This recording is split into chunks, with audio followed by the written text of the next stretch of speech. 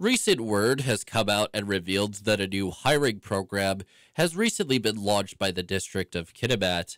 The program, however, isn't an ordinary one looking just to hire everyone with a pulse, but instead has been created for the purpose of growing Indigenous representation within the local workforce.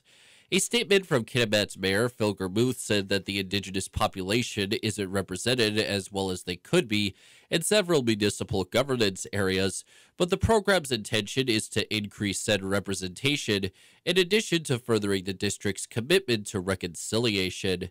It's been said that the BC Office of the Human Rights Commissioner gave the district approval to run this program until at least 2028, and the program has the support of both the Haisla Nation Council as well as Unifor Local 2300, an entity that represents all of those who are employed by the district directly. This program will allow for the district to give priority to qualified Indigenous applicants when it comes to the hiring process for jobs, who are also said to be allowed to identify themselves as an Indigenous person on their resume or cover letter if they so wish. The current aim for the program is to hire at least 10 Indigenous people within the next half decade. For CFTK-TV News, I'm Cael Maslin.